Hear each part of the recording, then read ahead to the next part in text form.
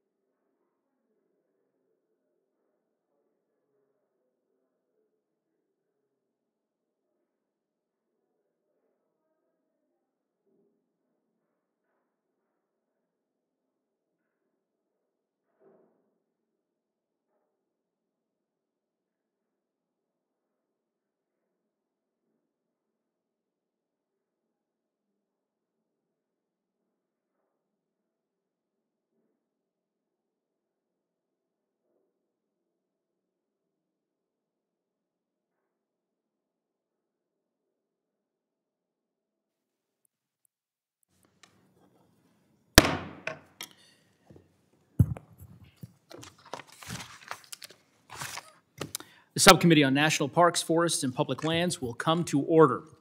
The subcommittee is meeting today to hear testimony on 7 National Park Service bills. Under Committee Rule 4, subparagraph F, any oral opening statements at hearings are limited to the chair and the ranking minority member or their designees. This will allow us to hear from our witnesses sooner and help members keep to their schedules. Therefore, I ask unanimous consent that all other members' opening statements be made part of the hearing record if they are submitted to the clerk by 5 p.m. today or at the close of this hearing, whichever comes first.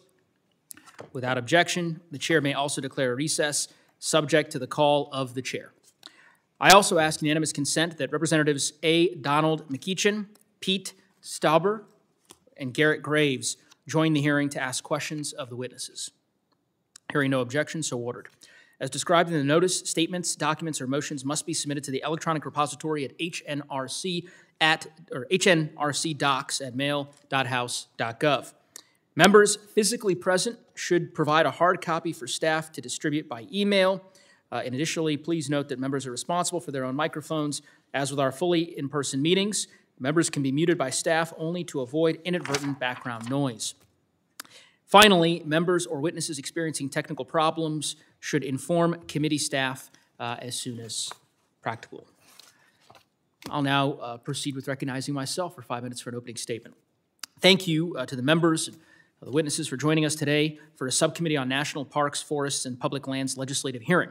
I'd first like to extend my gratitude to the colleagues who have sponsored these bills, as well as today's witnesses for their testimony. Last week, we marked both Earth Day and National Park Week, so it is only fitting that we contemplate a range of bills today that demonstrate the many values preserved within our national parks. Sounds as though someone online might need to mute their microphone, if they could. Just a moment. All right, thank you. National parks protect the crown jewels of the cultural and natural world, our most pristine wilderness, our most iconic landscapes, and our most cherished and revered stories. All of this is made possible by the hard work and ingenuity of the National Park Service. The agency has a broad portfolio that ranges from managing visitation to providing vital technical and financial support that ensures the preservation of historic resources. But with this broad portfolio comes related challenges. Americans love their parks, indicated by rising visitation and popularity over the last several years, but this increased interest has brought overcrowding, site maintenance issues, and other management challenges to the forefront. And that's why we're committed to providing the National Park Service with the resources necessary to manage these special places. The fiscal year 22 Omnibus Appropriations Law that Congress passed earlier this year provided the agency with a nearly 5% increase in overall funding. Last year's bipartisan infrastructure law provided $1.7 billion to improve roads and bridges, update and upgrade transportation systems, and support climate-resilient infrastructure projects. And the House, as we all know, passed Build Back Better, the act last year that included $1 billion for new rangers and staff across the national park system, funding that we certainly hope to see included in a future legislative vehicle. As America's national parks continue to rise in popularity, we have to continue investing in their long-term management and sustainability. While we recognize these needs and these challenges, we have to continue to also work to ensure that our parks continue to tell America's story. Just this week, we sent a bill to expand the Brown v. Board National Historical Park to President Biden's desk for his signature. I'm grateful to many of my colleagues on both sides of the aisle who supported that effort. Today, we'll consider H.R. 6805, the African American Burial Grounds Preservation Act, which is introduced by Representative Adams of North Carolina and would establish a grant program within the Department of Interior to support the preservation, maintenance, and upkeep of historic African American burial grounds, many of which have been lost and neglected over time. I'm glad that we'll also consider my bipartisan legislation, H.R. 7218, the Colorado National Heritage Areas Reauthorization Act, which would reauthorize Colorado's 3 heritage areas, including the Cache La Poudre National Heritage Area, which is in my district and my community in Larimer County. I look forward to hearing testimony from Ms. Sabrina Stoker in just a bit, who is joining us today from the Poudre Heritage Alliance. We'll also consider H.R. 6589, the Historic Preservation Fund Enhancement Act, introduced by the Subcommittee for the Indigenous People of the United States Chairwoman, a distinguished gentlewoman from New Mexico, Ms. Ledger Fernández. Since it was established in 1966, the Historic Preservation Fund has become a critical tool to protect historic resources, and we are very grateful for Chairwoman Ledger Fernández's leadership in introducing H.R. 6589, which would permanently authorize and double the amount of available funding for this work. We also will review 2 bills that allow us to consider one of the critical issues facing our country and the global community today, which is the crisis and the war in Ukraine. H.R. 7075, the Ukrainian Independence Park Act, introduced by Representative Spartz of Indiana, a Republican member, would designate a parcel of federal land in Washington, D.C. as the Ukrainian Independence Park. Representative Spartz was born in what is now Ukraine and is the first Ukrainian-born woman to ever serve in the United States Congress. I want to thank her for her work on this important issue, and I'd express my sincerest support for the people of Ukraine. I know my colleagues would join me in that as well. The symbol of solidarity does not ease the horrors being inflicted right now on Ukraine by Putin's barbaric war, but it is nonetheless an important gesture that speaks to the power of parks. With that, I will yield back the balance of my time and recognize the ranking member for his opening remarks. Thank you, Chairman DeGoose. I'm looking forward to hearing from our witnesses and discussing the legislation before us today. But there is an elephant in the room, not on our agenda, which is related to the subject matter at hand, and that's astronomical gas prices and a dramatic increase in inflation. Some of the legislation before us today would spend billions of new dollars that we just don't have. According to the Congressional Budget Office, the Historic Preservation Enhancement Act would create up to $2.7 billion in new mandatory spending over the next 10 years. Millions of Americans across the country are struggling fiscally just to get by, and those struggles are only exacerbated by exorbitant spending practices. According to the AAA, the national average for a gallon of gas is $4.12. Couple this with the 8.5% inflation we've seen over the past 12 months, the highest since 1981, and a national debt surpassing $30 trillion, and it's clear that the last thing we should do is create a $300 million in new mandatory spending every year in perpetuity. What's especially concerning about this situation that we are considering the reauthorization of the Historic Preservation Fund while simultaneously attacking the very energy revenues that fund it. Since taking office, the Biden administration has done everything in its power to delay and prevent domestic energy production. Almost immediately after taking office, the president placed a moratorium on oil and gas leasing on federal lands and on waters. Although this moratorium was blocked by injunction last June, the Biden administration spent months delaying the lease process, which resulted in a chilling effect across the domestic energy production industry. The Department of Interior held one offshore lease sale in November of 21, but a district court vacated the lease sale in January of 22 in an unprecedented decision. The administration chose not to appeal the case, astonishingly declining to defend its own work.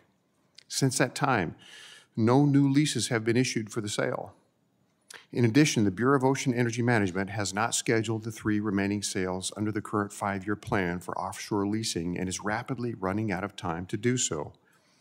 Despite repeated congressional requests for information, the Department of Interior has not provided any information when the agency will publish the next 5-year plan. This has created uncertainty for American businesses, offshore oil and gas development, energy security, and conservation programs like the Historic Preservation Fund. If the administration was interested in more than just rhetoric, they would roll back the red tape they have put in place that stymied sustainable energy production on federal lands and waters. This is the only way to ensure the long-term solvency of the Historic Preservation Fund, which they claim to care so much about. In contrast to the administration's policies, committee Republicans have introduced a suite of bills to show America's desire to reduce dependence on countries like Russia. This includes 2 bills I'm co-sponsoring, the American Energy Independence from Russia Act and the No Timber from Tyrants Act.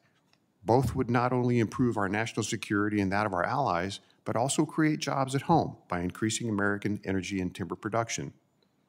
The suite of Republican-led efforts also includes 2 bills we will be considering today, and thank you for that, which will show our solidarity with the people of Ukraine as they face Putin's unhinged rampage. First, Representative Wagner's bipartisan bill to authorize the Secretary of the Interior to light up the Gateway Arch in St. Louis in the colors of the Ukrainian flag. And second, as mentioned by the chairman, Representative Spart's bill to formally name a small park in Washington, D.C. as Ukrainian Independence Park.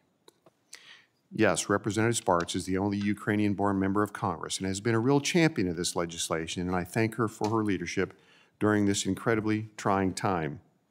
Mr. Chairman, thank you. I yield back. Thank you. The gentleman yields back. Now I'd like to turn to our witnesses.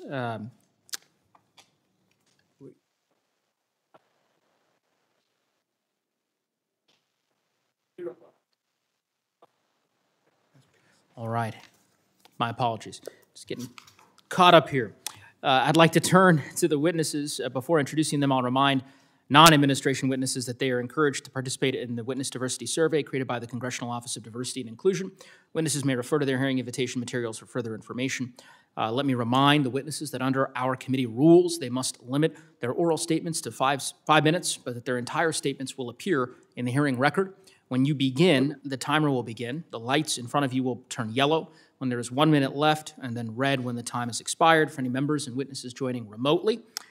It will turn orange when you have 1 minute remaining, and I recommend that you pin the timer so that it remains visible. After your testimony is complete, please remember to mute yourself to avoid any inadvertent background noise, and I'll also allow the entire panel to testify before questioning the witnesses. So, with that, the chair now recognizes the distinguished gentleman from California, Mr. DeSaulnier. Thank you, Mr. Chairman. I want to thank you and the ranking member for giving me the opportunity to be with you today. Thank you for your good work and for allowing me to present the National Discovery Trails Act, H.R. 4878. This bipartisan legislation would achieve 2 longstanding goals, first identified in the 1994 National Parks Service study, to create a new category of national trail, known as the National Discovery Trail, and to make the existing American Discovery Trail an official part of the National Trail System. This bill would help to connect wilderness areas and national parks with rural towns and big cities alike in an effort to promote family-oriented recreation, physical health, and economic development. The American Discovery Trail, sometimes known as ADT, already exists and is enjoyed by hikers, bikers, and walkers every day. I'm sorry, Alex stepped out. I think he's getting himself sued. I don't know that he's in here. You think he's getting himself sued?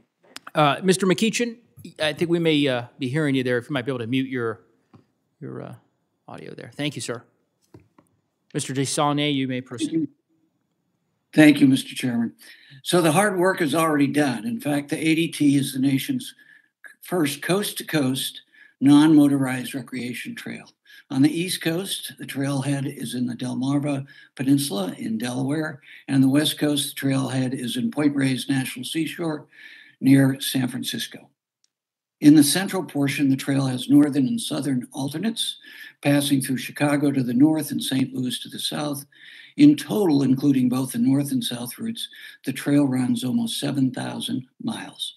The trail passes through 14 national parks and 16 national forests and uses sections of or connects to 5 national scenic trails, 10 national historic trails, and 23 national recreation trails. The National Discovery Trails Act is an important step in the right direction to recognize the importance of the ADT by officially incorporating into the U.S. trail system and to promote this national resource to the public. Unfortunately, we've been unable to get a response until yesterday from the Park Service. I want to thank you, Mr. Chairman, and the ranking member for having this hearing, because it's begun a conversation, I hope, that we'll hear more from the Park Service, where we can deal with the differences right now. I want to be respectful of the Park Service, but I'm very excited about working with your committee staff and the park, because I understand that they are going to commit to do that, the Park Service, to get to a point where we will be in agreement and can get the bill moved successfully. Before I close, I'd like to thank the Discovery Trail Society for their support of the trail and this legislation. They've put enormous work into this from coast to coast in almost all of our districts affected by this. You will hear from their president today about the important work that they do to keep the trail safe and accessible to millions of Americans.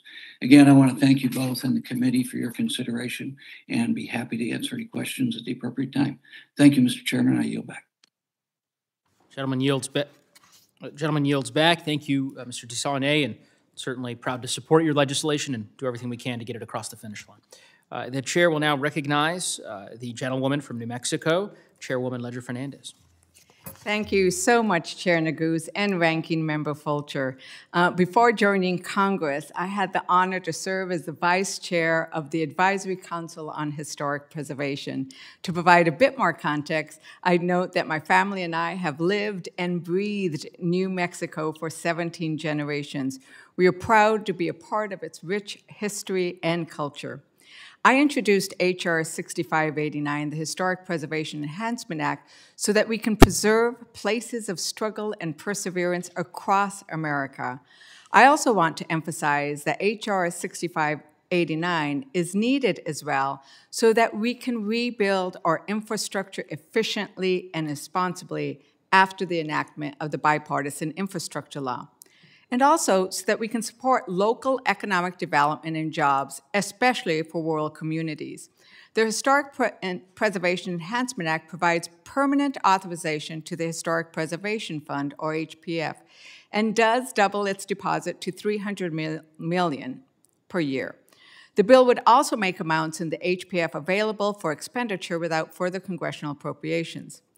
I'm amazed at all the good that the Historic Preservation Fund does. Let me share a bit of that with you. It provides matching grants to states, tribes, and local governments and nonprofit organizations to pay for surveys, training, and grants. The Historic Preservation Fund also supports important competitive grant programs like the American Civil Rights Grants Program, the Paul Brune Historic Revitalization Grants Program. These investments have enabled things like 2 Main Street revitalization projects in Brigham City, Utah. The Idaho State Historic Preservation Office's work to complete a nomination for the Nez Perce Tribe's Rapid River Fishery. The 2-story adobe hacienda at the Los Luceros Historic Site in my district, and so much more across all of our districts, across all of America.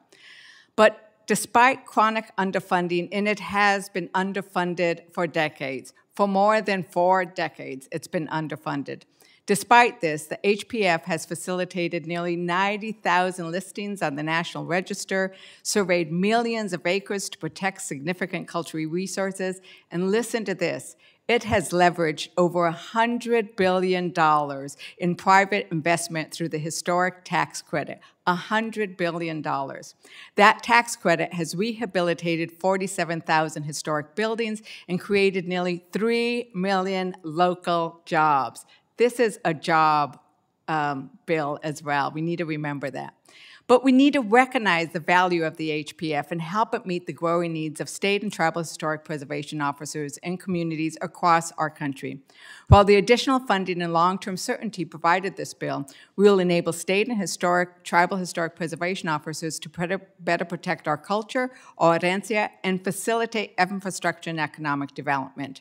Through the National Historic Preservation Act, federal agencies must consider how their projects impact historic properties. This means SHPOs and TIPOs are a key part of advancing many projects. In fiscal year 2021, SHPO offices reviewed over 124,000 federal undertakings. That's 2,100 per office per year. This is an increase of close to 14,000 reviews from the previous fiscal year. TIPOs face the same growing demand. I proudly voted for the bipartisan infrastructure law because I know how important it is to invest in clean water for our communities, broadband for our school children's education, telehealth and businesses, and roads so that our commerce can get to market and supply chains can get unclogged. Aren't we all in favor of that kind of good work on the ground that makes our community stronger?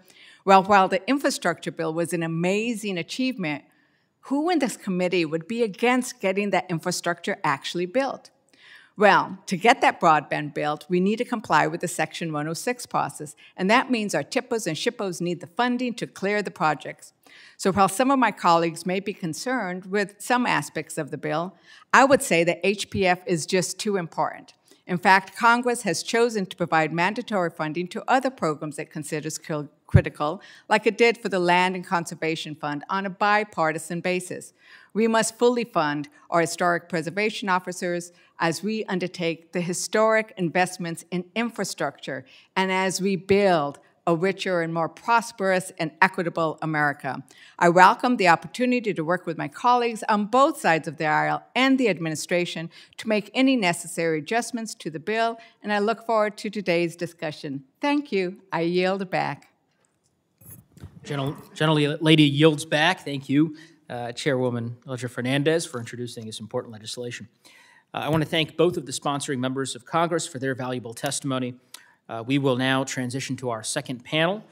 As with the first panel, oral statements are limited to 5 minutes, but your entire statement will be made part of the hearing record. When you begin, the timer, you may proceed to the dais there. When you begin, the timer will start. It'll turn orange when you have 1 minute remaining, then red when your time has expired. The chair now recognizes Ms. Joy Beasley, Associate Director of Cultural Resources, Partnerships, and Science at the National Park Service. Ms. Beasley, you are recognized for 5 minutes. Chairman Neguse, Ranking Member Fulcher, and members of the subcommittee, thank you for the opportunity to present the Department of the Interior's views on the bills on today's agenda. I'd like to submit our full statements for the record and summarize the department's views. H.R. 4878 would amend the National Trails System Act to establish a new category of trail that may be designated as part of the act and would designate the American Discovery Trail as the first national discovery trail. The bill further amends the National Trails System Act by establishing criteria for national discovery trails. The department appreciates the goals of the bill and believes that there may be other means of achieving its vision of enhanced recreational opportunities outside of protected lands. However, we believe that these goals would be better achieved without designating a new category of national discovery trails within the National Trails System. We'd welcome the opportunity to work with the subcommittee and the bill sponsor on an alternate means of achieving the goals of this bill. H.R. 6589 would permanently reauthorize and increase annual amounts to be deposited into the Historic Preservation Fund from $150 million to $300 million. It makes amounts deposited each year available for expenditure without further appropriation or fiscal year limitation. Additionally, the bill requires that shortfalls from the initial fund source of oil and gas leases be replenished with deposits from the General Treasury. The bill also adds requirements for the President to submit detailed program allocations for expenditure and an annual reporting requirement. The Department supports this legislation and would like to work with the sponsor and committee to submit amendments. The Historic Preservation Fund is the primary federal funding source directed towards carrying out the National Historic Preservation Act, the cornerstone of our nation's public policy on historic preservation. The Historic Preservation Fund's permanent reauthorization would continue the more than 50-year National Preservation Partnership Program at the federal, state, tribal, and local levels, and continue preservation of our shared national history for all Americans, current and future. H.R. 6805 would direct the Secretary of the Interior to establish a program within the National Park Service to be known as the United States African American Burial Grounds Preservation Program. This program would be authorized to make grants and enter into cooperative agreements with appropriate entities to identify, preserve, restore, and interpret African American burial grounds. The Department supports this bill. This program, as outlined in the bill, would need to be implemented in a respectful and collaborative manner to ensure these already fragile and sacred resources do not become damaged or vandalized if and when their locations are known. The Department and the National Park Service would be honored to support and respectfully implement the African American Burial Grounds Preservation Program. H.R. 7002 would direct the Secretary of the Interior to authorize the Gateway Arch in St. Louis, Missouri, to be illuminated by blue and yellow lights in support of Ukraine for a period of time to be designated by the Secretary. The administration stands with the people of Ukraine. Lighting the Gateway Arch in support and solidarity for the people of Ukraine is important to many Americans and to people around the world. If enacted, the Department stands ready to implement this legislation. H.R. 7075 would designate the Ukraine Independence Park in Washington, D.C. at a location under the jurisdiction of the National Park Service containing the Taras Shevchenko Memorial. The Department supports this legislation. Shevchenko, a 19th century Ukrainian poet and artist, spent many years imprisoned for his pro-Ukrainian independence activities in Tsarist Russia. He is revered for his literary works and self-sacrificing contributions to the people of Ukraine. H.R. 7218 would extend the authority of the Secretary of the Interior to provide financial assistance to 3 National Heritage Areas in Colorado through fiscal year 2036. The Department supports this legislation. Sangre de Cristo National Heritage Area, Kaj Laputer National Heritage Area, and South Park National Heritage Area each tell important stories of our nation's diverse history and through partnerships promote heritage conservation and economic development. Chairman Neguse, this concludes my statement. I'd be pleased to answer any questions you may have. Thank you, Ms. Beasley, for your testimony. We'll now proceed with member questions. Members are reminded that they're limited to 5 minutes for their questions. I will start, I rarely do this, but by recognizing myself for 5 minutes, and I don't intend to take the full balance of my time. Ms. Beasley, I want to say thank you for your testimony and for being here today. And for your support or your statements regarding several of the bills that we're considering. I do want to dig in a little bit on H.R. 4878. And I would just simply say, from my understanding, I was not in Congress when the last hearing was held on this bill some 7 or 8 years ago. But this is a proposal that has been made for many years in the Congress, and the National Park Service has, of course, had an opportunity to weigh in at every juncture. I think it's an idea whose time has come, and while I certainly appreciate the National Park Service's feedback and technical insight about potential changes that could be made to the bill, and I suspect my good friend and colleague from California would be open and receptive to some of those changes, I don't think that simply finding another vehicle and not proceeding with this legislation is a viable option, at least in my humble view. I support the bill and am committed to doing what we can to help Mr. DeSaulnier get that bill into a form that it can ultimately secure passage on the floor. So I would just simply encourage the department that given that at least the desire by many on this committee, myself included as the chair, to see this bill move forward, that NPS would engage with the sponsor about technical fixes that could be made, understanding that there may be, and it appears there is, a perhaps conceptual difference in terms of where NPS is and where the elected members on the committee are. So if you'd like to respond, but it's not much of a question, I suppose, more of a statement. But Thank you, sir. I appreciate that. And we'd be pleased to have the opportunity to work with the sponsor and the subcommittee to figure out a way to achieve the goals of the bill. Thank you. Thank you, Ms. Beasley. Again, I think every bill, including Chair Ledger Fernandez's bill, is a bill, or are bills rather, that merit the support of every member of this committee.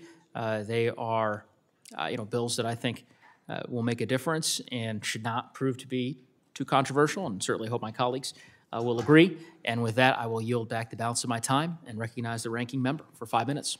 Thank you, Mr. Chairman, and Ms. Beasley for being here today. Most of my dialogue is in regard to H.R. 6589, Historic Preservation Enhancement Act. But I'd like to just point out that since the Biden administration has taken office, there's not been one new single offshore oil and gas lease that's been approved. And the one lease sale that we did hold was later thrown out by the courts, and the administration didn't even defend it. So, from your standpoint, do you know how much revenue that one lease sale would have generated or was estimated to have generated should it have moved forward? Sir, I'm only prepared to speak on the bills that are It is $191 million. So just keep that number in mind, because how much does the Historic Preservation Fund currently receive annually from offshore oil and gas revenue? Do you know the answer to that? Well, the appropriations to the fund have fluctuated over the years. This was the first, FY22 was the first funding year where the funds exceeded the $150 million. It's approximately $150 million. And so what would have likely come from that project would have been about 127% more than what was necessary for the Historic Preservation Fund. Ms. Beasley, if the administration supports the Historic Preservation Fund, how do you explain refusing to go forward with a lease that would have generated that type of revenue to fund what we're trying to do? Sir, the Department of the Interior supports the very good work that the Historic Preservation Fund enables, and we support its permanent authorization. It reduces the amount of resources necessary to fund what's on the docket today. And that's important to point out. As I mentioned in the opening statement, the average American is paying about $4.12 right now for a gallon of gas. Do you remember what it was approximately a year ago? I do not, sir. It was approximately $2.88, so it's up about 40%. Similarly, and I'll just jump forward on this with a gallon of milk. Currently about $3.92, and it has increased by about 18%. The point being is that people that we serve are feeling that. It's kind of that unseen but highly felt tax. So given the circumstances that we're in on that, does the Biden administration really believe that now is the appropriate time, with all that inflation and the impact of that, to add an additional $300 million to the debt every year in perpetuity? I appreciate your question, sir. Again, I'm here to speak on behalf of the 6 bills that are before the committee. I think questions regarding the... And this is in regard to 6589, because that's the incremental debt that what you're proposing would add to at a time when we simply can't afford to do that. 6589 contains a provision that if the $300 million derived from offshore oil and gas revenue is not available for deposit, that money will come from taxpayer dollars. Were you aware that was not the original intent of the Preservation Fund, to go to taxpayer dollars? It was supposed to be funded through oil and gas lease revenue. Sir, it's up to the Congress to determine how appropriations are funded. I just wanted to point out and make sure you were aware that this has a provision in it, that if the funds are not there from the revenue off oil leases, that what does roll into the Treasury and is drawn from taxpayer money that way. That was not the original intent. Mr. Chairman, I yield back. Gentleman yields back. The chair now recognizes the gentlewoman from New Mexico, Ms. Ledger Fernández. Thank you so much, Chair Neguse, and thank you, Ms. Beasley, for joining us here today to answer questions about the bills before you. I really appreciated your testimony. I appreciate the support of the National Park Service for 6589, especially given all of the good work that it does. And I wanted to talk a little bit more about that bill and how it is important to make sure that we expand and guarantee the support for the Historic Preservation Fund because of the importance of the investments that we've talked about and preserving our American history and culture. Because without that, once we bulldoze something down that should have been preserved, it's gone forever. Correct, Ms. Beasley? Yes, ma'am.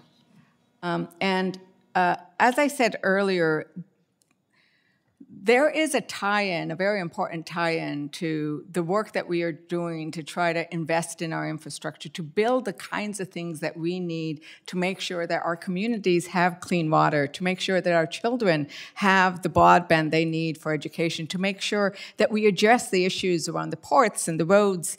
But all of those would trigger Section 106, and isn't it correct that the Historic Preservation Fund helps the the SHPOs and the TIPOs meet their obligations under Section 106? Is that correct? Yes, ma'am, that is correct. So if we don't actually provide the Historic Preservation Fund with the resources it needs, that could in the end starve the SHPOs and the TIPOs and all those who are doing that important work to help us get this infrastructure done. Is that a logical connection there, Ms. Beasley? That's correct. The funding from the Historic Preservation Fund allows states and tribes and local governments to fulfill their responsibilities under the National Historic Preservation Act by providing staffing for funding and technical assistance that allows them to efficiently and effectively complete their Section 106 reviews. Right. And you also pointed out how the amount hasn't changed since 1980, correct? That is correct, ma'am. So while the work that is funded by the Historic Preservation Fund has grown incredibly, the amount hasn't funded. And can you repeat again, did it ever get actually funded so that the money went out to the TIPOs and the SHPOs above $150 million ever before? FY22 was the first year in which the appropriations exceeded the $150 million. Right. Yes, ma'am. And what's interesting is there happens, according to the National Trust for Historic Preservation, there has actually been $6.3 billion deposited into the fund since 1980, but only $2.5 billion has actually come out and gone to SHPOs, and only recently at an amount like $170 million, which was still short. So there is actually money that's in there that is not coming out and being used. So it's sitting in there right now. Is that correct? Yes, ma'am, that's correct. Yeah. So I understand that you want to make some technical corrections to the current bill so that MPS has the flexibility it needs. So I understand that we look forward to working with you on the technical corrections you identified. But could you describe how mandatory full funding from the Historic Preservation Fund would help NPS better plan and administer the formula? Both the formula-based and the competitive grant funding made available by the fund? Can you repeat your question? I just want to make sure I understand the first one was, we'll work with you on the technical language. The question was, how would mandatory full funding help NPS better plan and administer both the formula funding and the competitive grant funding, if you actually knew that this money was going to be available to you? Sure. Well, you know, these funds cover activities, a whole range of activities from inventory and nominating properties to the National Register, physical preservation projects, planning, and part of what the National Historic Preservation Act did was codify that historic preservation is an appropriate pursuit of the federal government. So, I think if nothing else, it would demonstrate that full and permanent commitment to preserving our nation's heritage resources in perpetuity. Thank you very much. And Mr. Chair, my time has expired, but without objection, I'd like to enter into the record letters and expressions of support for this bill. The bill supporters include a broad swath of organizations, including the National Trust for Historic Preservation, National Association of Tribal Historic Preservation Officers, National Conference of State Historic Preservation Officers, the American Cultural Resources Association, National Parks Conservation, American Battlefield Trust, Society for American Archaeology, the Advisory Council on Historic Preservation. We'd like to submit those letters, and we have more than I listed, but I don't want to take up any more time. Without objection, so ordered. Before I recognize Mr. Tiffany, I'd ask unanimous consent as well to enter into the record an article from USA Today dated March 1st of 2019. The headline is Trump Administration Set to Roll Out Massive Offshore Oil Plan, but many in GOP don't want it. Quotes the South Carolina governor, Republican governor, saying that he opposes the drilling, and the governor of Georgia saying, I just don't think we need to be doing it off the coast of Georgia, so on and so forth, without objection. Mr. Chairman, if I may. Sure. Thank you, Mr. Chairman. In that same vein, there's something I would like to ask unanimous consent that goes into the record. So without objection, the article be entered into the record. Proceed. All right, thank you. Sorry about that. This morning, Politico reported that the Interior Department does not have immediate plans to hold any new offshore oil and gas lease sales or release a new 5-year plan for future lease sales. And apparently there's some quotes directly that supports that from Secretary Holland. So if acceptable, Mr. Chairman, I'd like to ask unanimous consent that article be included into the record for today's hearing. Without objection, so ordered. The chair recognizes Mr. Tiffany for 5 minutes. Thank you, Mr. Chairman. Ms. Beasley, thanks so much for being here today. I want to touch on another issue real quickly before we get into the subject at hand here, 6589. The Park Service has shared its plan to control the deer population. Sounds like it's a real problem here in D.C. in the parks. And the idea has been floated of bringing predators here, possibly even wolves. Is that accurate? Sir, I'm not prepared to speak on that, but we'd be pleased to follow up with you after the hearing. That would be terrific, because Wisconsin would be happy to donate the number of wolves that Washington, D.C. would like to have to control their deer population. And I can assure you that those wolves will control your deer population. We have firsthand experience with that. And plus, having a few, and by the way, shipping is free, no returns, and a few more predators in Washington, D.C., I'm sure no one will notice. In regards to the Historic Preservation Fund,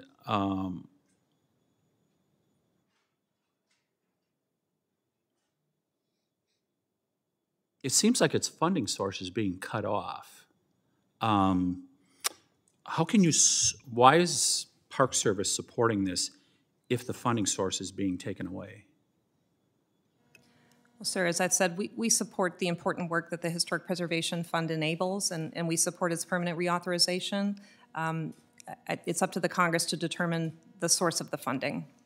Have you done an actuarial study to see when the money will run out? As the ranking member just cited here, there's going to be no more new leases to be able to fund this. Have you done an actuarial study within the department when the money's going to run out? Sir, I'm not prepared to respond to that question, but we can follow up with you on the record. That would be terrific. I would really appreciate it. So the damage to America continues. I mean, we just saw the economic numbers today that have come out.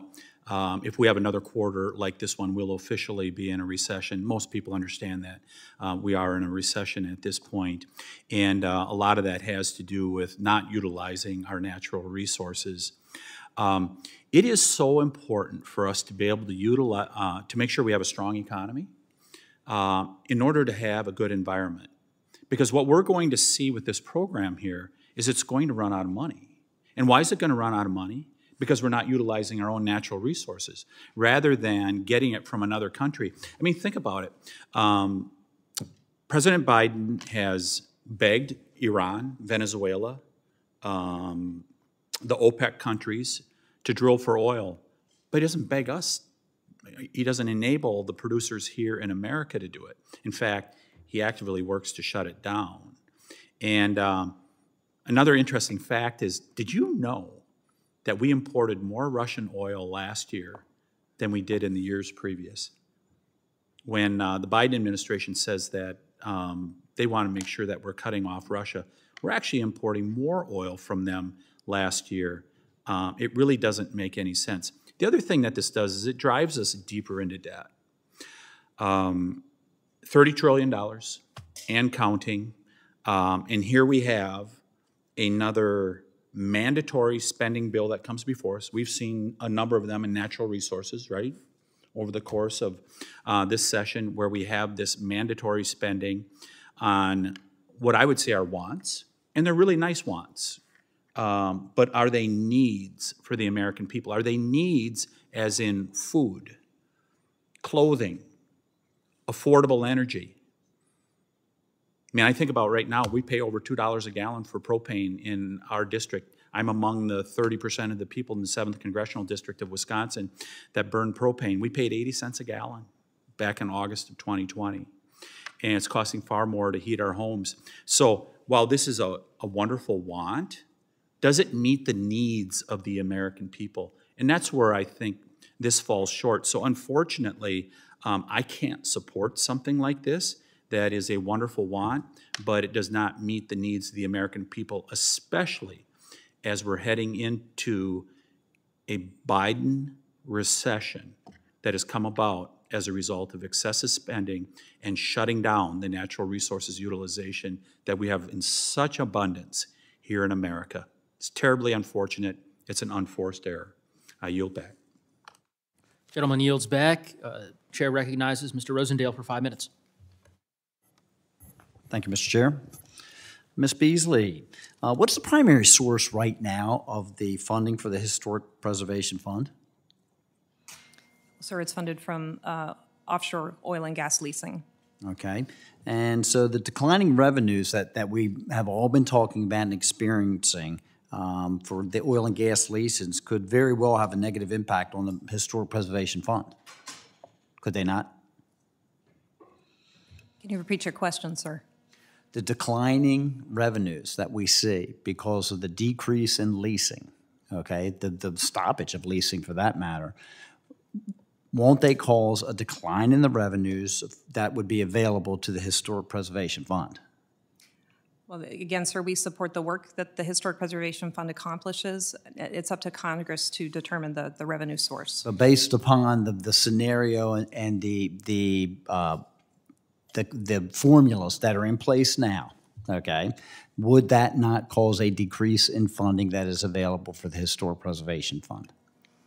Again, it's up to Congress to determine funding levels, sir, and where the fund comes from.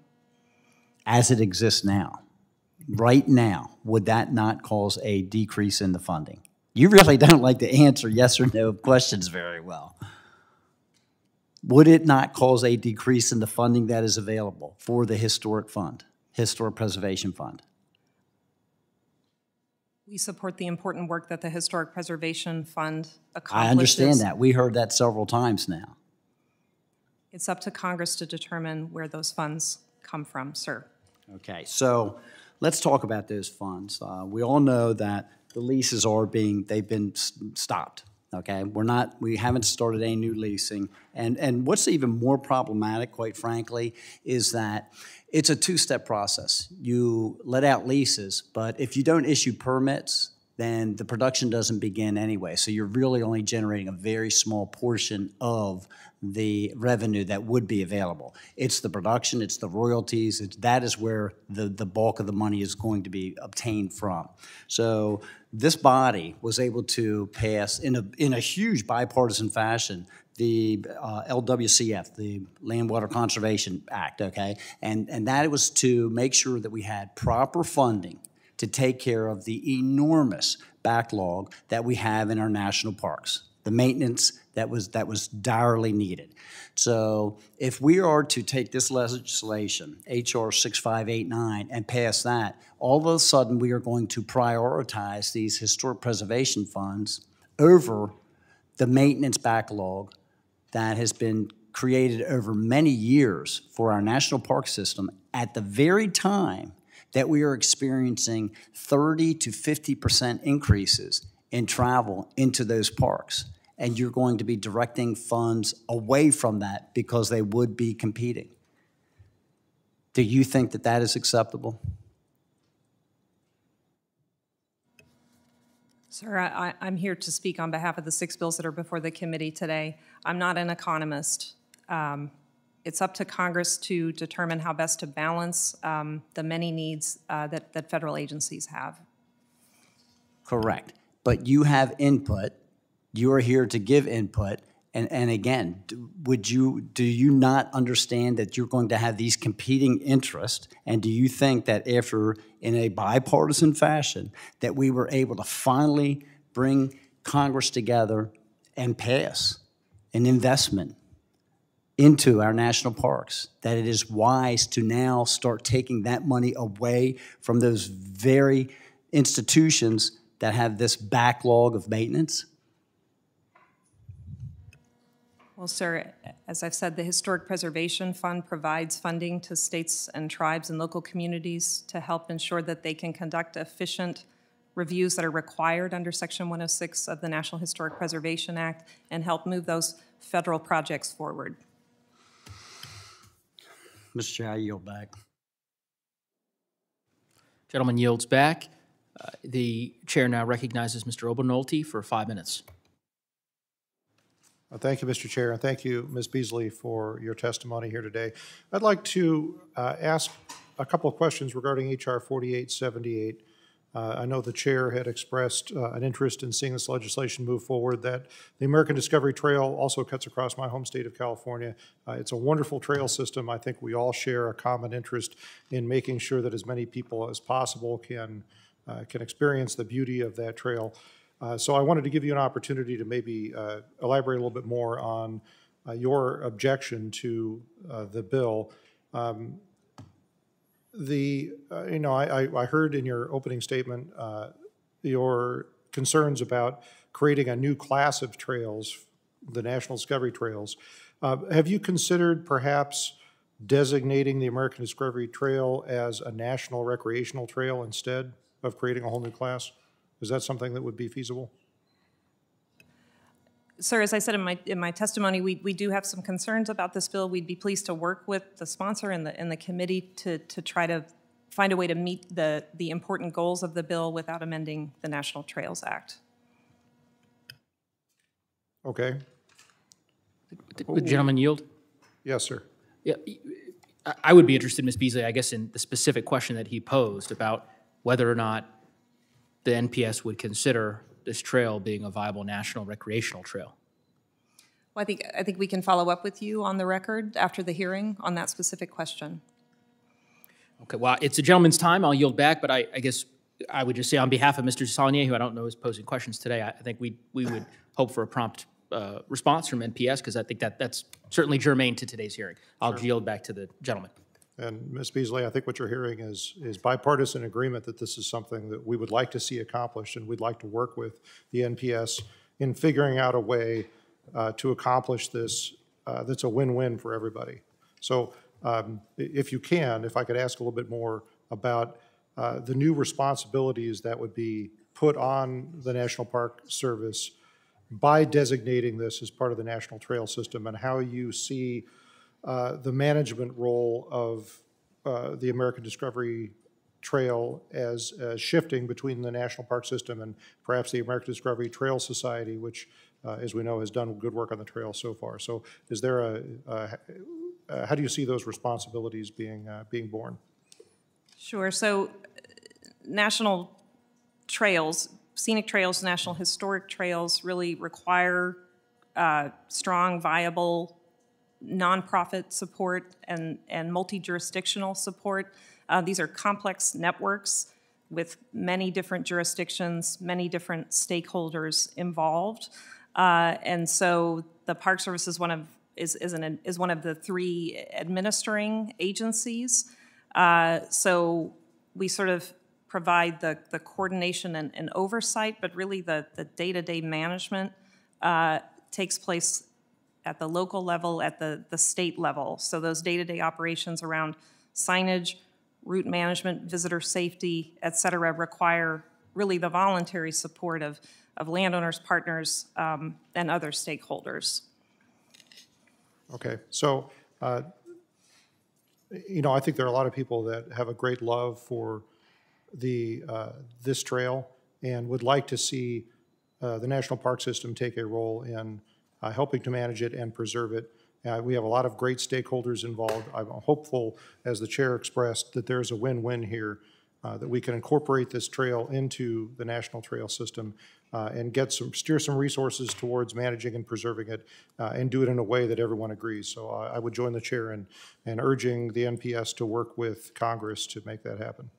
And then in my remaining time, if I could ask a question, in your testimony on HR 6805, you had mentioned that many African-American burial grounds are deliberately unmarked, and that the program would need to be implemented in a way that ensures that they aren't damaged or vandalized if and when their locations are publicly known. Can you talk a little bit more about that, in particular, how that would interact with other laws that are already on the books, such as the Archaeological Resources Protection Act? Sure, thank you, and that's a really important question. One of the most important things about this bill is that it provides resources directly to the organizations and individuals and communities that are already doing this important work. Cemeteries, to your point, are considered archaeological resources, but ARPA applies to archaeological resources on federal and tribal lands. So the program would have to comply with all applicable federal laws, including ARPA, if that were applicable in that specific instance. All right. Thank you. I see I'm out of time. I yield back. Gentleman yields back. Thank the gentleman for very insightful questions. The chair recognizes Mr. Moore for 5 minutes. Thank you, Chair. Because my good friend from Missouri, Congresswoman Wagner, was unable to attend today's hearing, I would like to share the remarks she would have given regarding her bill, H.R. 7002, the Gateway Solidarity Act. As we hold this hearing today, Russian forces continue their unconscionable assault on Ukraine, targeting countless civilians and forcing millions of innocent people to flee their homes. In response to this unprovoked and abhorrent invasion, cities throughout the United States and the world have illuminated historic landmarks with the colors of the Ukrainian flag. From the Eiffel Tower to the Empire State Building, the illumination of these internationally beloved landmarks sends the message that communities around the globe stand in solidarity with the Ukrainian people. The Gateway Arch is a symbol of pride for the people of St. Louis and the state of Missouri. As the defining structure of the St. Louis skyline, the arch can be seen for miles throughout the region. H.R. 7002, the Gateway Solidarity Act, would direct the Department of the Interior to illuminate the Gateway Arch in St. Louis with the colors of the Ukrainian flag. This legislation has the unanimous support of the entire Missouri delegation as well as the National Park Service, and our Senate colleagues have indicated that this bill can be immediately passed once it is sent across into their chamber. This bill should be expeditiously moved through this committee, the House, the Senate, and sent to the President's desk. Thank you, and I yield back. Gentleman yields back. Give a moment if anybody else is on Zoom who would like to participate and ask a question. If not,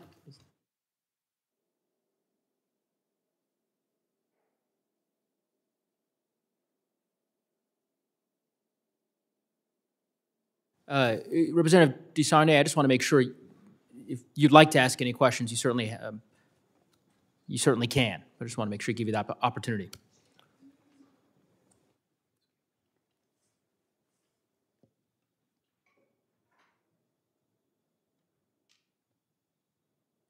You are on mute, I believe. No, I'd just like to thank you all for the positive support, and look forward to working with the Park Service for, as was said, a win-win.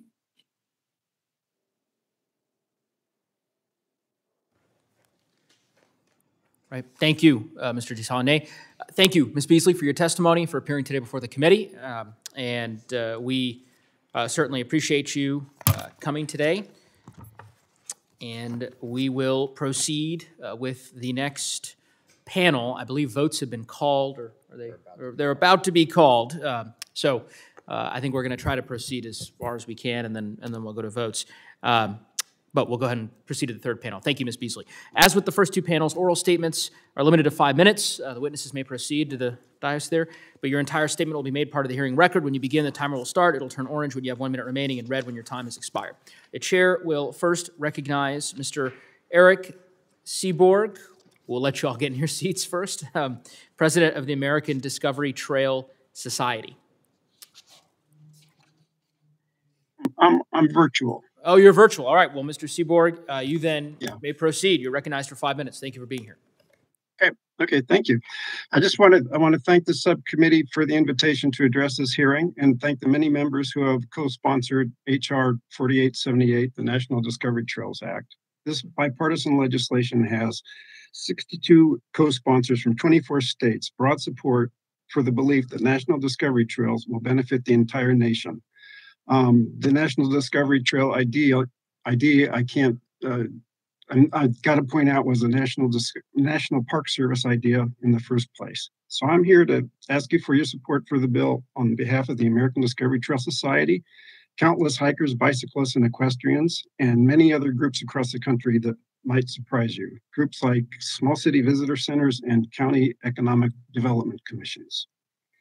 Now, the reason the American Discovery Trail belongs in the National Trail System is because it is the nation's only coast-to-coast non-motorized trail, and the system contains no such trail. By its design, the American Discovery Trail adds the missing connections our national trails need to become a true system. Now, the new category of trails, of National Trail, is needed to meet the primary purpose in the National Trail System Act, in the Statement of Policy, where it says that to provide for the increasing outdoor recreation needs of an expanding population, trails should be established primarily near urban areas, and secondarily within scenic areas and along historic travel routes, which are often more remotely located. The two categories of national long-distance trails, scenic and historic, meet this secondary purpose admirably, but by their very definition, they cannot meet the primary purpose of bringing national trails to urban areas. The American Discovery Trail is designed to fill this unmet need. In its 6,800 miles from sea to shining sea, the ADT traverses 15 states and the District of Columbia. It connects urban areas, towns, and small cities with remote and scenic mountains, high plains, deserts, and red rock canyons. It links the National Scenic Trails, National Historic Trails, and National Recreation Trails, and provides the backbone of a true system that allows the traveler to walk from almost any region of the country to another. The route was developed by citizens working with federal, state, and local land managers. It is entirely on publicly accessible land and requires no land acquisition. It incorporates existing hiking trails, tow paths, rail trails, country roads, small town sidewalks, and big city greenways. The management of each segment in the hands of a local organization or government already caring for it, and thus the ADT does not add to the management or maintenance tasks of federal agencies. Travelers have been using the trail continuously for the past 25 years, using our society's complete turn-by-turn directions and electronic GPS guides. Congress recognized the importance of the ADT in the John Dingell Act in 2019 with a provision directing federal land managers to allow signage marking it. This provision has led to successful partnerships between the ADT Society with local units of the National Park Service, Forest Service, and Bureau of Land Management in marking the route, with the ADT Society paying for the signs. Which brings up an important point.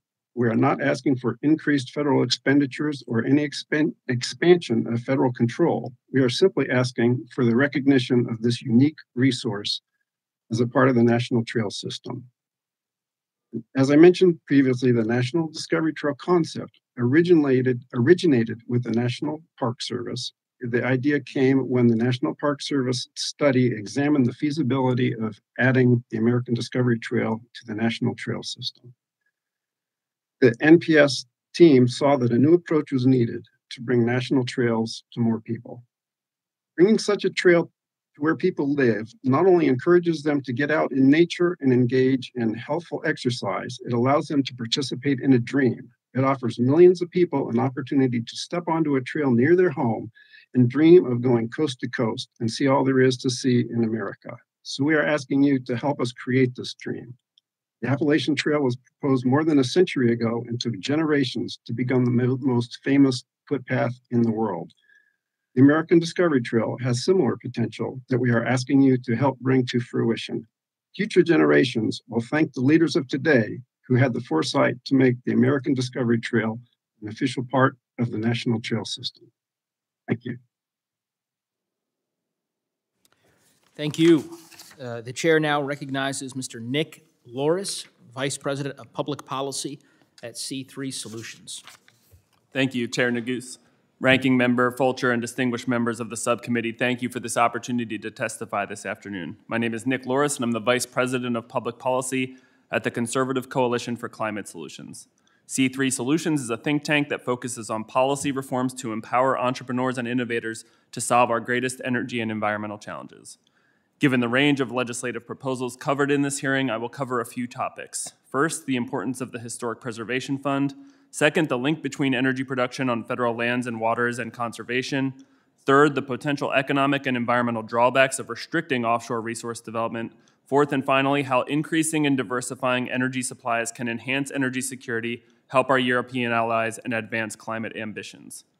First, the Historic Preservation Fund is an important resource that helps to preserve and to share America's history and culture with present and future generations. Allocating money to rural communities, HBCUs, tribes, nationally significant preservation projects, and much more provides valuable resources to communities and helps to educate the public more broadly. With respect to the Historic Preservation Enhancement Act, I do have concerns that making HPF a mandatory program delegates the power of the purse away from Congress. I also have concerns that empowering a president from either party to distribute HPF funds may result in those funds going toward projects where the political benefits outweigh the preservation ones. Secondly, revenues for Historic Preservation Fund are derived from offshore oil and gas development. In addition to the jobs, economic gains, and energy security benefits from energy production on federal lands and waters, the government revenues collected are a significant contributor to conservation efforts. Beyond the HPF, government receipts fund coastal restoration, outdoor recreation, and tackling the deferred maintenance backlog at America's national parks. Third, limiting domestic energy production could impose significant economic harm for minimal environmental benefits. Regrettably, in his first week in office, President Biden enacted a review of the federal oil and gas leasing program that became a de facto moratorium. For the first time in more than 40 years, the Interior Department will soon be without a 5-year program for offshore oil and natural gas leasing. Restricted access to offshore energy development would not only deliver an economic blow to Gulf Coast communities, but it would also reduce funding for programs like the HPF. According to a recent National Offshore Industries Association report, a delay in the 5-year program could reduce government revenues by $1.5 billion per year on average and $27.8 billion through 2040. Furthermore, if production shifts to private lands and to countries where the environmental standards are less rigorous, or higher natural gas prices extend the use of coal generation, the purported emissions reductions may be less than advertised or perhaps even higher. Fourth, the reality is that Russia's invasion of Ukraine and high gas prices have brought energy affordability and energy security to the forefront of the political conversation. And I commend the members for voicing their overwhelming bipartisan support to the Ukrainian people and for conveying their support for the freedom and rule of law. The Ukrainian Independence Park Act is an important expression of that support. The Biden administration's deal to provide Europe with more liquefied natural gas exports is also an important commitment of that support, but actions speak louder than words. Policy reforms need to liberalize domestic energy markets for the benefit of American families and to help our European allies by providing them with more energy choices. Diversification will be the key to weaning Europe off Russian natural gas dependence and ultimately to stop Russia from manipulating energy markets for geopolitical purposes. Those energy choices will likely be a combination of exported natural gas, new nuclear, and more renewable power, among other energy sources and technologies. In the United States, that requires access to our abundance of natural resources and building more energy infrastructure. Policymakers should remove barriers to energy innovation and modernize regulations that curtail investment and needlessly lengthen permitting and construction timelines. Driving down costs and speeding up deployment will result in more jobs, more affordable energy, and higher levels of prosperity. The environmental outcome will be fewer emissions and more federal revenues for conservation and for historic preservation. And it will mean more choice for our European allies. Getting new energy supplies to the market isn't going to happen overnight, but it can and should happen a lot faster.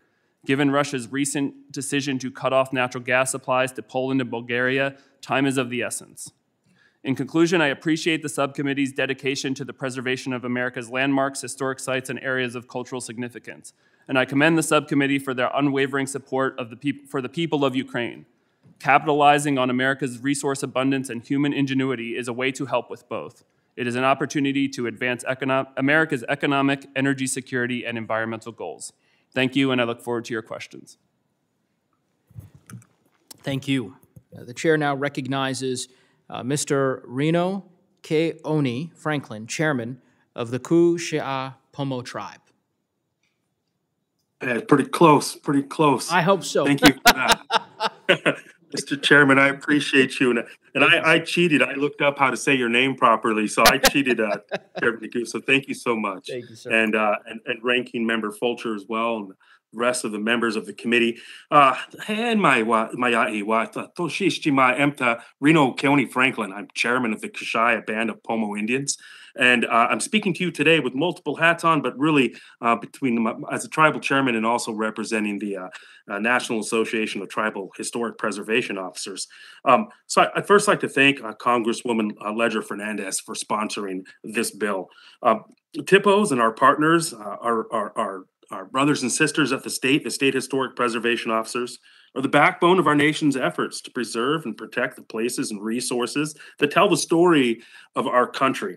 TIPOs are tribal historic preservation officers, and these are tribally appointed officials whose responsibility is to consult with federal agencies and other stakeholders and protect and preserve tribal sacred sites, historic sites, and cultural sites.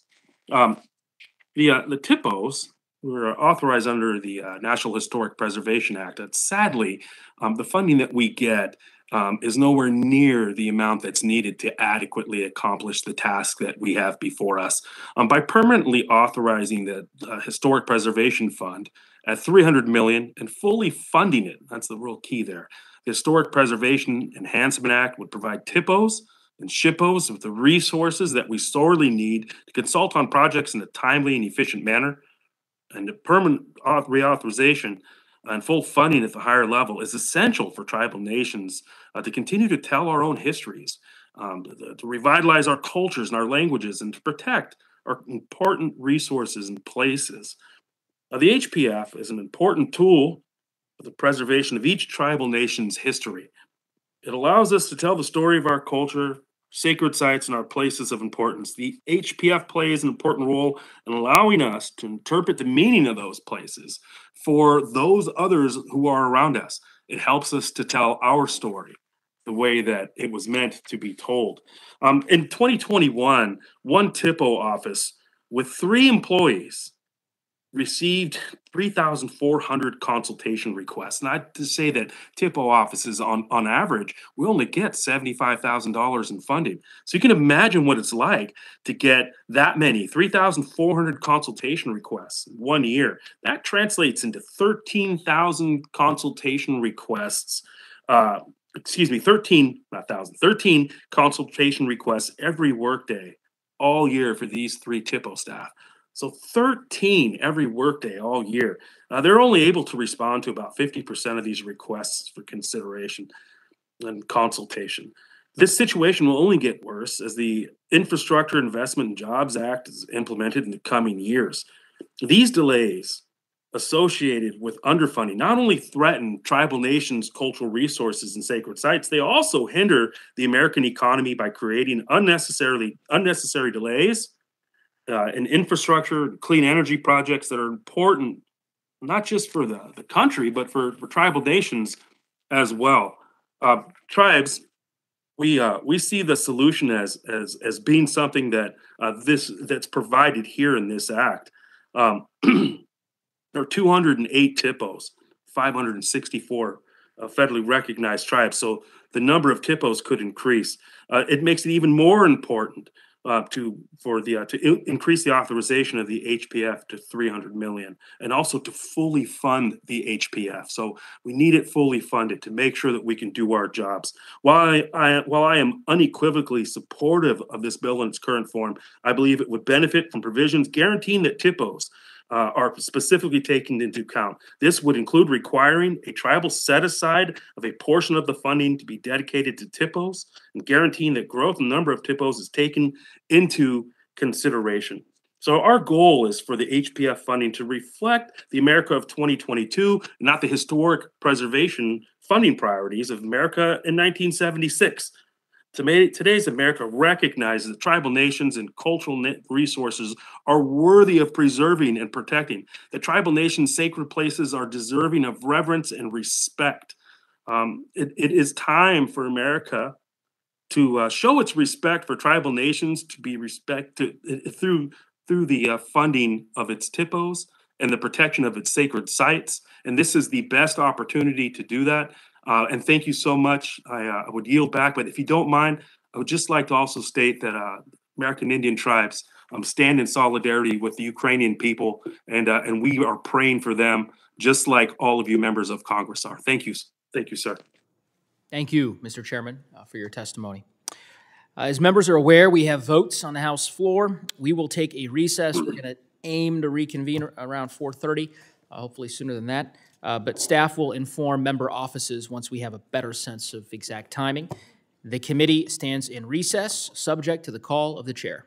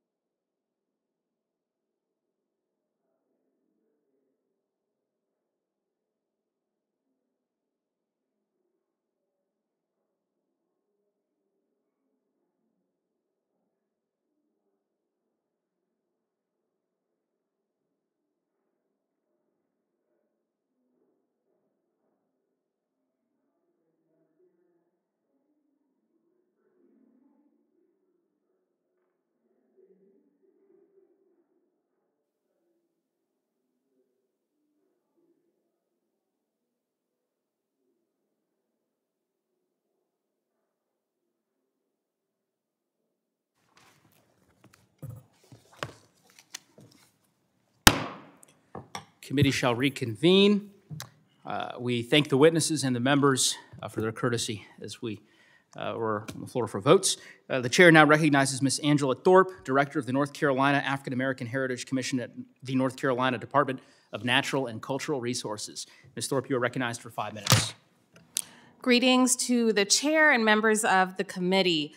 I serve as the director of the North Carolina African American Heritage Commission, and in my work, I help constituents navigate an array of heritage-related matters, including issues on African American burial grounds like the one that you see here, Biddleville Cemetery.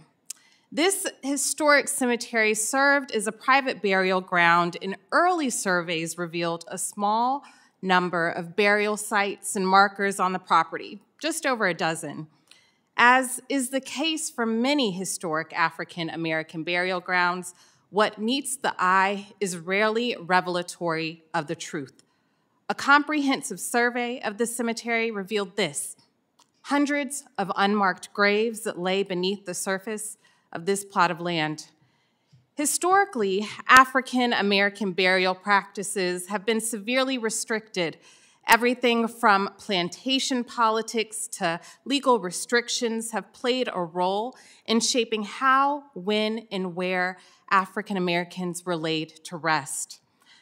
Additionally, untold numbers of African Americans have migrated across the country. Their family homes and family lands have changed hands over time. African American community landscapes have also changed drastically over time. Thus, these cemeteries are often left under-resourced, underdocumented, and without consistent care on remote properties or within marginalized communities. As cities continue to evolve at a rapid rate in this country, a comprehensive, streamlined, and clear strategy for documenting and preserving African American burial grounds is critical. These spaces will continue to be disturbed by construction projects, infrastructure improvements, and land development if they remain undocumented. The program proposed by the African American Burial Grounds Preservation Act presents a pathway away from the challenges I have described and towards expansive, meaningful, and reparative work. And the actions that the Act calls for are feasible, and I see them often in my work across North Carolina. Consider Unity Cemetery in Edgecombe County. Here, municipal officials have approved $1.5 million to preserve the cemetery in phases over a period of 5 years in collaboration with descendants. In Southport, years of descendant-led maintenance, preservation, and documentation have led to new protections and engagement opportunities at John N. Smith Cemetery. The cemetery is a recent listing on the National Register for Historic Places, and an outdoor museum opened last fall, inviting visitors to this well-traveled coastal community to learn more about the cemetery's ties to Gullah Geechee culture. This interpretation practice is something that has yielded great success elsewhere, like Geer Cemetery in Durham. Elizabeth City State University students are transforming classroom learning into community practice after researching and documenting Oak Grove Cemetery, the resting place of the university's founder. Thus, when I consider the African American Burial Grounds Preservation Act, I am excited by the opportunity to transform possibilities like those I have just offered you into best practice across our nation. The Act will respond to the needs of descendants, advocates, and those that work in solidarity with them. Also, while several states, including North Carolina, South Carolina, Florida, Virginia, and Georgia, have limited strategies in place to respond to the needs of those descendants and advocacy groups, a streamlined strategy with a national focus would offer provision on a greater and more thorough scale. It is for these reasons, among others, that the North Carolina Department of Natural and Cultural Resources joins hands with grassroots groups, descendants, nonprofits, and other governmental agencies in support of the African American Burial Grounds Preservation Act. I urge you to do the same, and I thank you for having me. Thank you in advance for your commitment towards preserving these sacred spaces. Thank you. Thank you. The chair now recognizes Mr. Michael Sakyu, Vice President of the Ukrainian Congress Committee of America and Director of the Ukrainian National Information Service. You're recognized for 5 minutes. Thank you, Mr. Chairman, members of the Subcommittee on National Parks, Forests, and Public Lands of the Natural Resources Committee. Thank you for this opportunity to address the subcommittee on 2 bills of particular significance to us as a Ukrainian American community, H.R. 7002 and H.R. 7075. I have submitted my written testimony and request that it be made part of the record. But might I further note for the record, my written testimony purposefully does not capitalize any reference to the country, dictator, or government of the aggressor state against Ukraine. Given the current genocide being perpetrated by that barbaric regime upon the Ukrainian nation, I hope you understand my organization's principled position in this matter. The organization that I represent is the Ukrainian Congress Committee of America, the national umbrella organization representing the interests of 2 million Americans of Ukrainian descent. Founded in 1940 in Washington, D.C., the main purpose of the UCCA is to coordinate cultural, educational, and humanitarian activities, the latter of which has increased dramatically in the past 9 weeks since Russia's unprovoked war, but also since the earlier invasion of eastern Ukraine and the illegal annexation of Crimea in 2014. Worldwide attention given to Ukraine since February 24, 2022 as a result of Russia's unprovoked war is of great importance to the Ukrainian American community. H.R. 7002 and 775 provide a unique opportunity to highlight symbolically the brave and heroic resolve of the Ukrainian people to maintain their independence, sovereignty, and territorial integrity. For decades, since Ukraine declared its independence from the Soviet Union in 1991, the Ukrainian American community has been advocating for a greater bilateral relationship between Ukraine and the United States. It is in that framework that the Ukrainian American community supports H.R. 775, which would designate the National Park Service site in Northwest Washington, where a statue to Taras Shevchenko, the 19th century bard of Ukraine, currently resides, as Ukrainian Independence Park. My community and my organization, spearheaded by its longtime leader, Dr. Lev Dobryansky, sponsored the construction of the memorial in 1964. At its unveiling, former President Dwight Eisenhower astutely stated, the statue to Shevchenko honors, quote, the memory of a poet who expressed so eloquently man's undenying determination to fight for freedom and his unquenchable faith in ultimate victory. The bronze statue's inscription, carved on the pedestal, states the following, quote, dedicated to the liberation, freedom, and independence of all captive nations. How foretelling that nearly 60 years later, that phrase is as relevant today as it was then. Similarly, H.R. 7002 seeks authority to illuminate the Gateway Arch in St. Louis, Missouri, in Ukraine's national colors of blue and yellow, signifying the unmeasurable empathy of the American nation for the people of Ukraine as they defend their sovereignty. To that point, I would like to add that not just the Gateway Arch, but also the White House and other historical landmarks should be illuminated in the blue and yellow national colors of Ukraine. As evident in today's announcement by the White House of a request for an additional $33 billion of supplemental assistance to Ukraine, the administration and the whole of the U.S. government should undertake all means possible to support the people of Ukraine. I would be remiss if I didn't take this opportunity to thank the United States Congress for all its efforts and overwhelming bipartisan initiatives to assist Ukraine and its people, not just in the past 9 weeks of the war, but during the past 8 years of the war and the decades of U.S. strategic partnership. As the National Parks, Forest, and Public Lands Subcommittee review and mark up H.R. 7002 and H.R. 7075, the symbolism is a welcome gesture and show of support for Ukraine. While the Ukrainian community supports these measures, My written testimony clearly enumerates concrete actions in support of Ukraine both during and after wartime. Most notably, these actions include the designation of Russia as a state sponsor of terror. It is clear that Ukraine is at a critical juncture in its war to sustain its independence, sovereignty, and territorial integrity. Ukraine is not only defending itself, but the entire European continent and the adherence of democratic principles. It is thus essential that the United States remain actively involved and continue to supply security and economic assistance to Ukraine. I thank the subcommittee and its members for your attention and consideration of my testimony, and I look forward to any remarks or questions. Thank you. Thank you, sir. The chair now recognizes Ms. Sabrina Stoker, Executive Director of the Poudre Heritage Alliance and a constituent of mine in Colorado's 2nd Congressional District. Welcome, Sabrina, and you are recognized for 5 minutes. Subcommittee Chair Neguse, Ranking Member Fulcher, and other distinguished members of the subcommittee. My name is Sabrina Stoker, and I'm the Executive Director of the Poudre Heritage Alliance, the managing entity for the Cache-la-Poudre River National Heritage Area.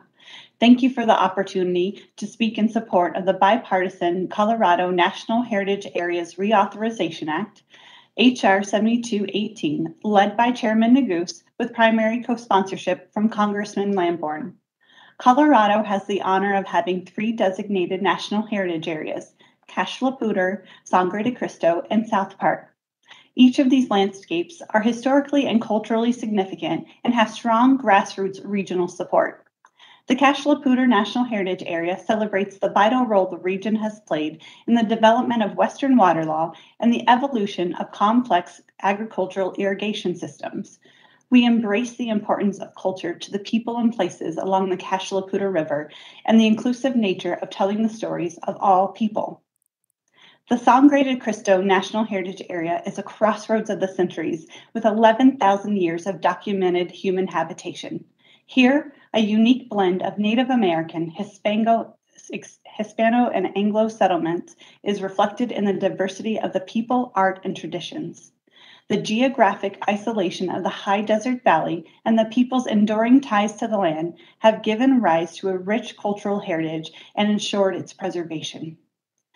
South Park National Heritage Area preserves the authentic experiences of American prospectors, trappers, and even prehistoric man through the preservation of sites that include historic mines, ranches, railroads, and archaeological sites. South Park welcomes visitors to explore natural wonders and outdoor experiences in the still wild West. The Colorado National Heritage Areas do not own nor manage land within their respective areas. Rather, we strive to promote a variety of historical and cultural opportunities, engage visitors in the landscape, and inspire learning, preservation, recreation, and stewardship. At the Cache-la-Poudre National Heritage Area, our programs include opportunities for student learning, river safety initiatives, storytelling, visitor wayfinding, historic preservation, oral history documentation, and a variety of family-friendly events and activities along the river and its trail systems. Community grants promote partnerships throughout our region and are awarded for preservation, interpretation, development activities that celebrate the heritage area. In the past decade, we have invested over $500,000 in 55 different community grants and leveraged nearly $14 million of public-private funding. The National Heritage Area Program is one of the Department of Interior's most cost-effective initiatives, relying on a system of public-private partnerships in which every federal dollar is matched at an average ratio of 1:5. Heritage areas are funded through the National Recreation and Preservation Account and represent considerably less than 1% of the National Park Service budget. The economic impact study completed by Tripp Umbach in 2017 found that the Cache-la-Poudre National Heritage Area generates an annual economic impact of $81.6 million while supporting over 1,000 jobs and generating $6.9 million in tax revenue. With federal funding for the 3 Colorado National Heritage Areas scheduled to sunset in 2024, we are pursuing legislative reauthorization for multiple angles. H.R. 7218 will provide the Colorado National Heritage Areas with crucial funding stability and the opportunity to continue telling the stories that celebrate the culture and heritage of the great state of Colorado. Similarly, the National Heritage Act of 2021, H.R. 1316, will provide long-term stability to all 55 National Heritage Areas through the establishment and oversight of a National Heritage Area system. This will standardize the designation, evaluation, and oversight of the NHAs while maintaining robust protections for private property rights. In addition to supporting H.R. 7218, we also urge you to consider supporting the National Heritage Act of 2021. Your support of H.R. 7218 will protect these nationally significant landscapes in Colorado while reaffirming a commitment to the protection of private property rights. We are grateful for your continued commitment to reauthorizing the Colorado National Heritage Areas. Thank you for the opportunity to submit my testimony. Thank you for your testimony, and thank you to all the witnesses, again, for your testimony and for your patience. We very much appreciate it. We'll now proceed with member questions. Members are reminded, those who have stuck around, that we have 5 minutes each for questions, and I'll proceed with recognizing myself for 5 minutes. Again, I want to say thank you to each of the witnesses for your very compelling testimony.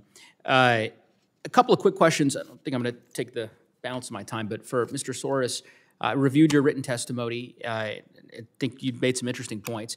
A couple of things I wanted to follow up with. One, on page 5, and I think you touched on this during your oral testimony, but you kind of expound upon it in your written testimony here regarding H.R. 6589 and the argument that, as I understand that you're making, is that by converting the funding from discretionary to mandatory, that is, in effect, as you say, delegates the power of the purse away from the Congress.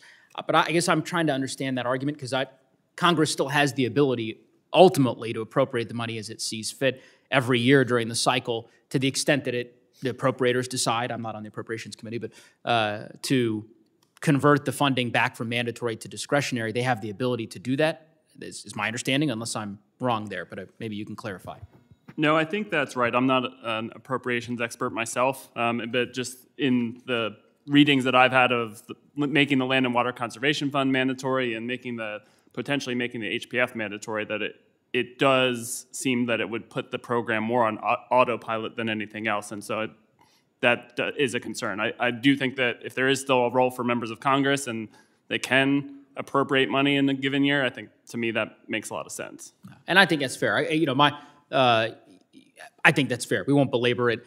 To your point, there's an argument you could, of course, make about whether or not it's on autopilot, but fundamentally, we're not giving away the power of the purse. I mean, the Congress retains the ability to make the decisions.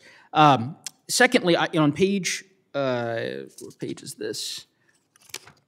Page 7, you state at the bottom, the U.S. should also continue to be a leader in renewable and nuclear energy development. Price signals, not governments, should steer investment decisions. Policymakers should open access to markets, remove barriers to innovation, modernize regulations that curtail investment and construction timelines.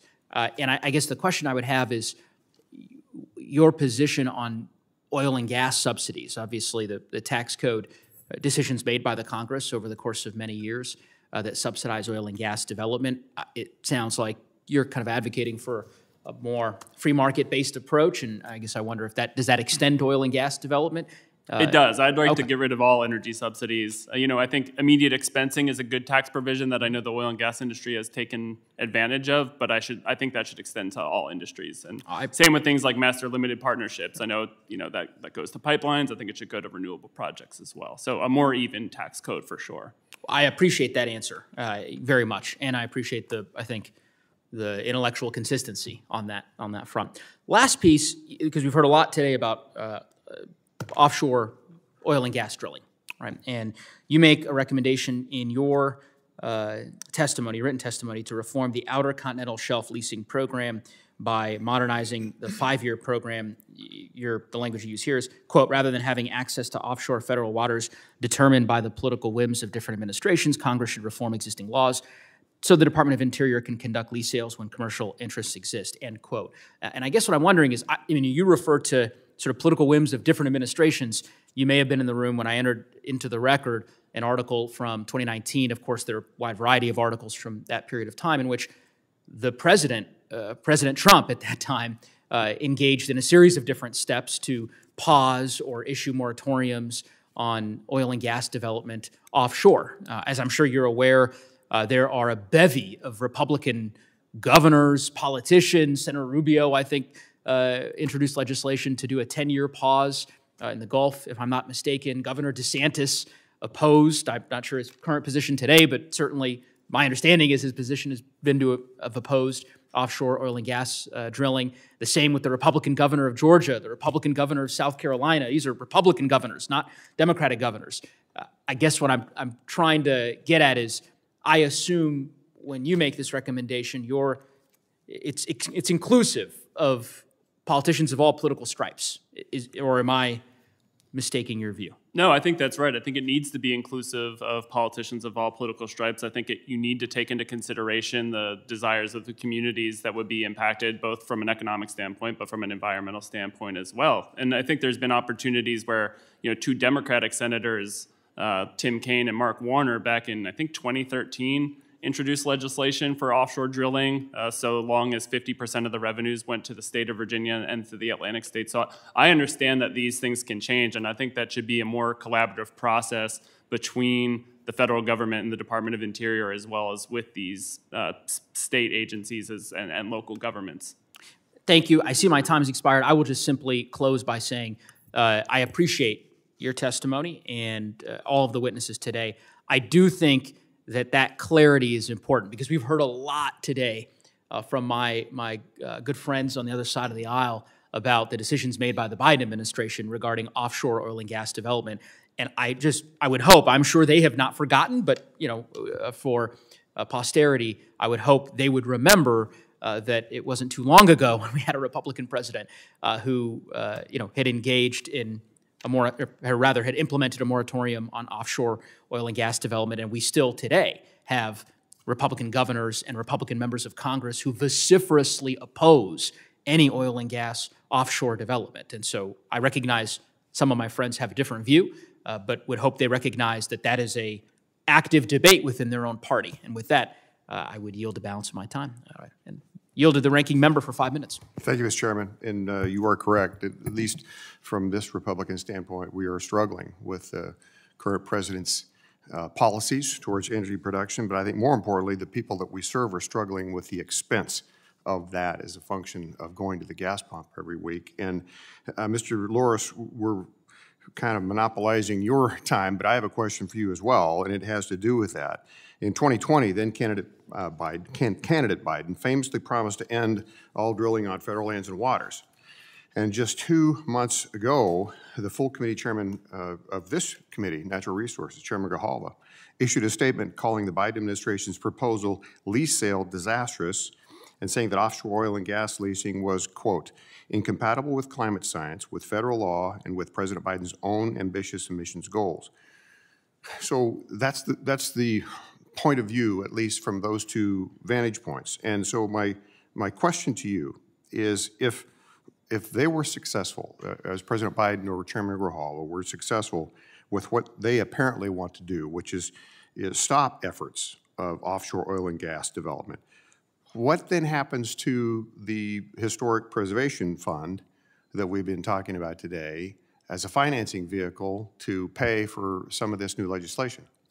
Yeah, the revenues would obviously decline. I mean, as you mentioned, I think in your opening remarks, that the lease sales and these bonus bids can collect hundreds of millions of dollars. The state of New Mexico on federal land, collected over $1 billion 1 year. So I mean, this is a lot of money, not just for programs like HPF, but for the Land and Water Conservation Fund, for tackling the deferred maintenance backlog. And until that link is broken, the reality is, these energy decisions that are being made by the administration dramatically affect bonus bids, lease sale revenues coming in, as well as royalty revenues, if this path continues down a process where we're restricting development onshore and offshore.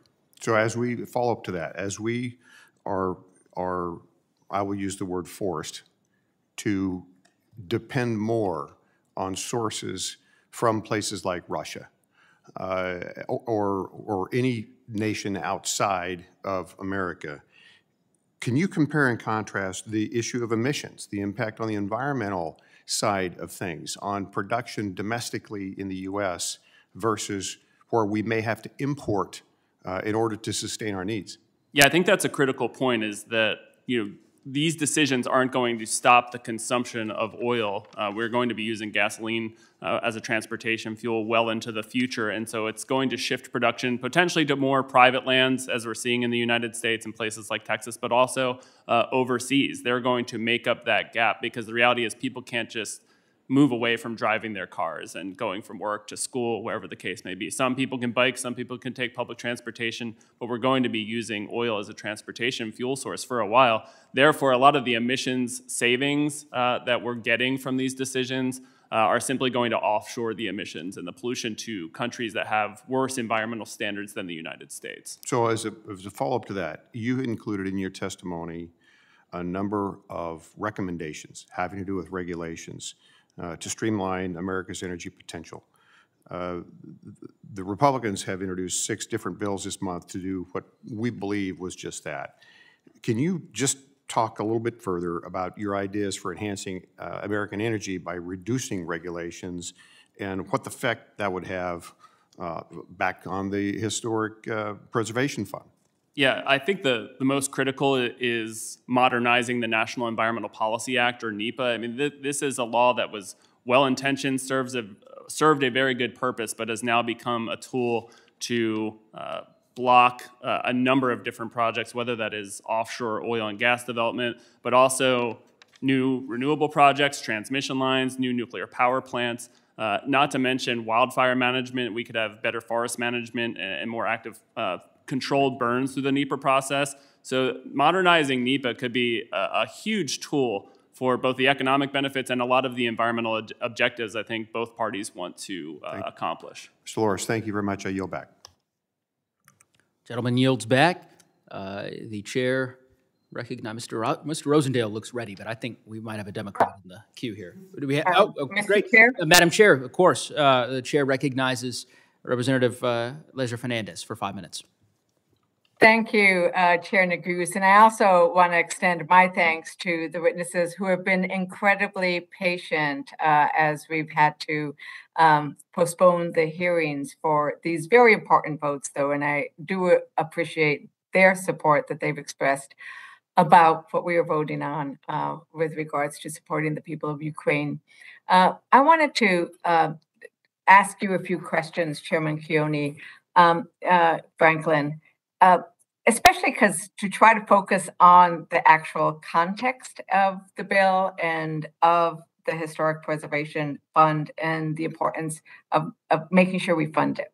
So we've seen that number of TIPOs rise over the years, and you set that out so, in such a succinct way, because you actually had us think about what does it really mean when you are trying to get the work done that's needed, right? And the fact that we have more TIPOs is a great thing, right? It's exciting. It's a testament to the tribes expressing their sovereignty.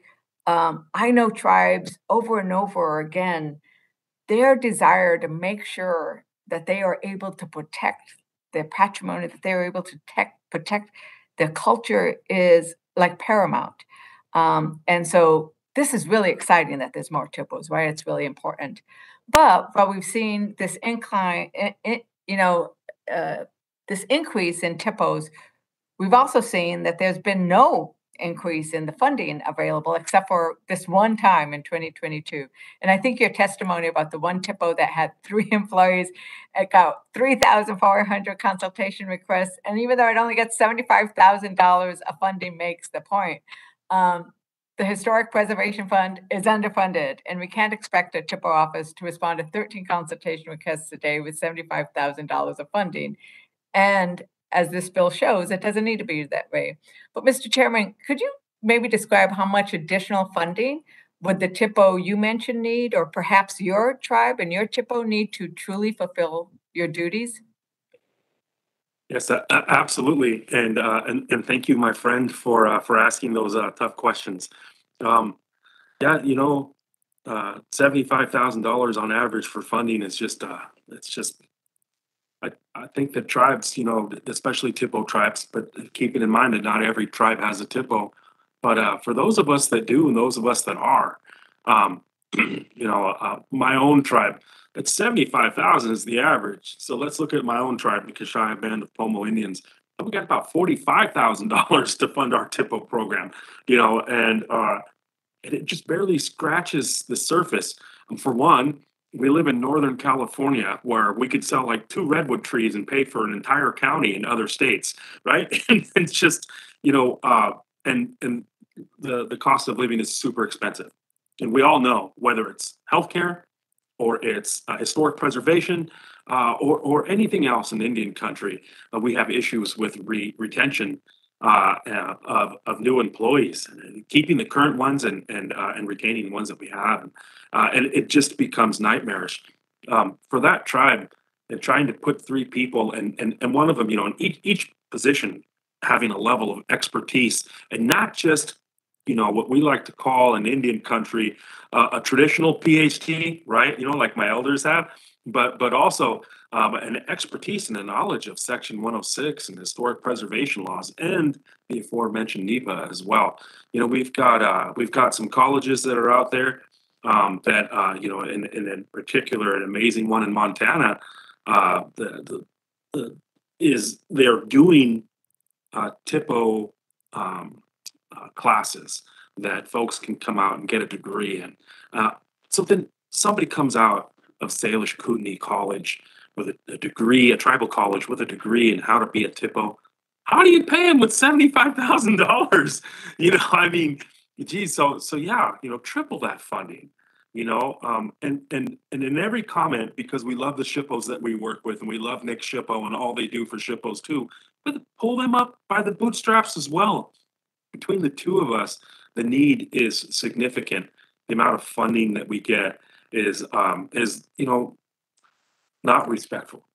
Thank you for putting. I want to ask a real quick question. Is increasing funding for TIPO also important for you guys to get the tribal infrastructure built that you have?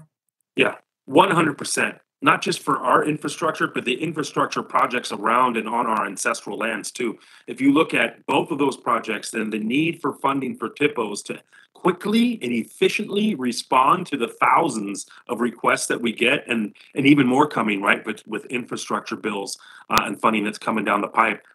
We need that funding. We need it bad, and we don't want to be a bottleneck. Let somebody else do that.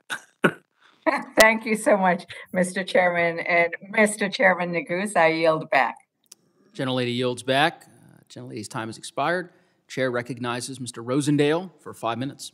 Thank you, Mr. Chair, and thank you, Ranking Member Fulcher, for putting this committee hearing together.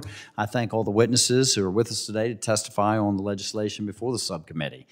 One of the bills that stands out the most to me today is H.R. 6589, which would make significant changes to how the Historic Preservation Fund receives its capital.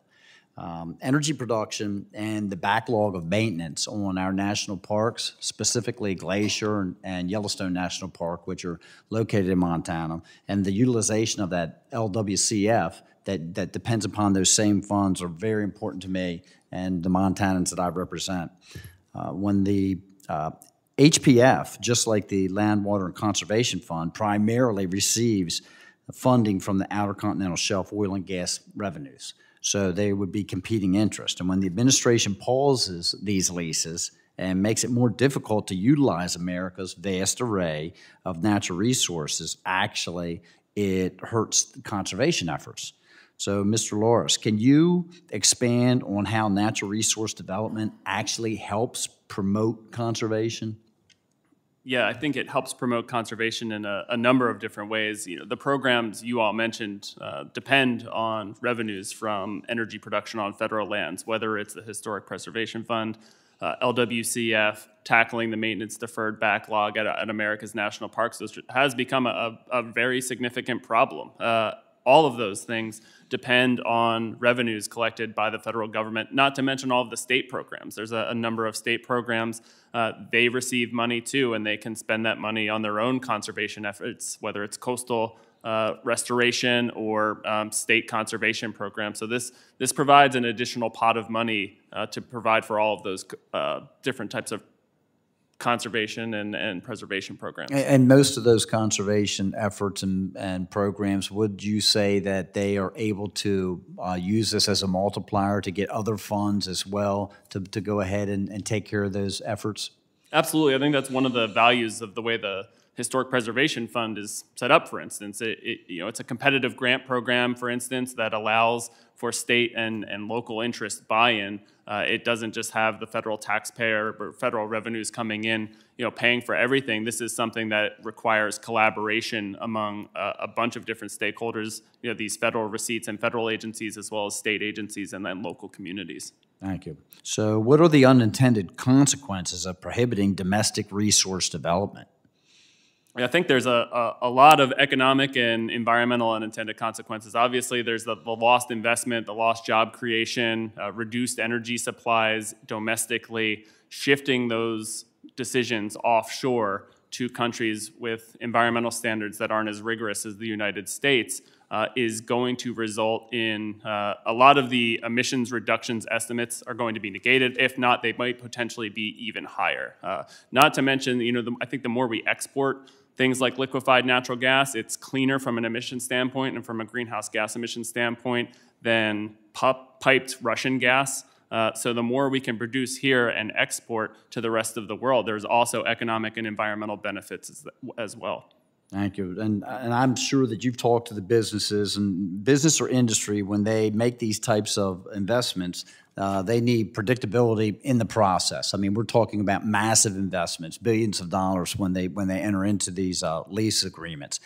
They have to, additionally, they've got a fiduciary responsibility to their investors to make sure that they can get a return on those. And the markets continue to react negatively to the uncertainty of oil and gas development that's going on right now. And unfortunately, it's been hurting those on the lower end of the income scale the most, because they end up suffering that burden of paying to put gasoline in their car or heat in their home. Additionally, we're starting to get forecasts for increased food costs as we move into the fall because of the tremendous added expense to our agricultural community, our farmers, our ranchers, and the ability for them to produce the food. But I'm glad that also you touched on the environmental standards that we have here that are so much higher than the other places that would produce this energy. So when uninformed people picture an oil rig, they usually think of a large, dirty structure in the middle of the ocean spewing out dirty water and oil. Could you please describe the actual habitat around a typical offshore oil rig here in the United States? Yeah, well, they actually serve as reefs for fish. I mean, there's a rigs to reef program. When they're finished, you can chop them in half and create these artificial reefs for coastal wildlife and fish and all sorts of sea creatures. And so each rig itself has, I think, the last time I checked was 12,000 to 14,000 different type of fish that use this as a natural habitat, which is great for recreation purposes as well. It actually attracts divers to come to these communities to scuba and snorkel. And so I think that's one thing that often is mischaracterized as the recreation communities in the Gulf Coast are in tension with the offshore energy producers, and that's not actually the case. They understand that there's this symbiotic relationship between energy production, travel and tourism, and all of the seafood and travel and food industries that are so robust down there. Very good. Thank you so much, Mr. Loris, and Mr. Chair, I would yield back. Gentleman yields back. The chair now recognizes Mr. Stopper for 5 minutes. Thank you very much, Mr. Chair, and thanks for allowing me to put forth some questions, and I appreciate the panel's expertise and their witness testimony. Mr. Loris, as you rightly pointed out in your testimony, the HPF finances a variety of important conservation projects related to noble causes like African American civil rights and HBCUs. And I'd like to set the record straight with some yes or no questions. Can we continue to fund these important programs if we don't issue any new oil and gas leases like what President Biden has done throughout his entire term? Not the way the law currently states. Can we fund historic preservation fund programs in the long term if we don't update the 5-year offshore leasing plan, which the Biden administration is woefully behind on? No. Do you think it makes sense for somebody to claim that they support the Historic Preservation Fund while simultaneously advocating for the Biden administration to cut off the very revenues that finance the HPF? I think it's challenging to do so, yeah. So if a member of Congress supports the HPF and wants to ensure its solvency, what policy options would you recommend they consider, Mr. Loris, to guarantee the offshore oil and gas revenues currently going into the fund remain in place in the long term? Yeah, I mean, the first is to conduct the lease sales. If there again is interest among companies to explore and extract those resources, and it's something that those states and communities want, it seems like a no-brainer to continue with those lease sales and set those revenues from bonus bids and revenues as the extraction and production continues to occur for these conservation programs like HPF. And how many offshore leases has this administration put forth? 0.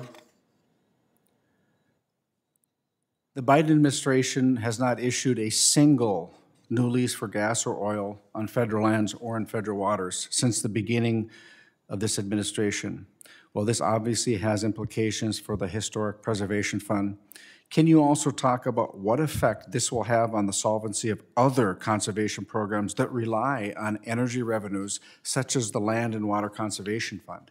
Yeah, I think that they either have or for onshore have issued a lease. It's 80% less than I think what was initially intended, so it's a much smaller size. But having said that, again, this is for the Historic Preservation Fund, for the Land and Water Conservation Fund, for maintenance at our national parks. The less we lease and allow for permitting on federal lands and federal waters, fewer receipts are going to come into these funds. And how do you understand that the makeup and the reduction in revenues will be made? How do we make up for the reduction in revenues? Well, the HR 6589 would turn to the Treasury. So in effect, it would be the taxpayers should these programs, should a bill like that pass, or should these programs become insolvent because there's no revenues from federal receipts from energy production, it would likely turn to the taxpayers. Would you say it would be under mandatory spending then? For this bill, yes. Do you know if there's a pay for yet in the mandatory spending? I don't. Okay. So I want to share with you, you're exactly right. I had the privilege of going on the Appomattox, the Shell oil platform just last week to see how environmentally friendly they are extracting oil. And I spoke to the workers. I saw the crystal clear blue water near the platform. In fact, we saw a school of dolphins when we were there. It is incredibly important, and I think that we need to get Joe Biden and his administration on the American side of energy and minerals. And when we do that, we can bring revenue to these funds that do great things for our society, our citizens, and our communities. And with that, Mr. Chair, would the gentleman yield? I'm just because I know you visited one of these sites recently, Mr. Loris. I don't know if you were here for his testimony. I think he talked about people scuba diving around these sites. Were there? Did you see people scuba diving around? Not on the Appomattox. Okay. All right. Thank you. I yield back.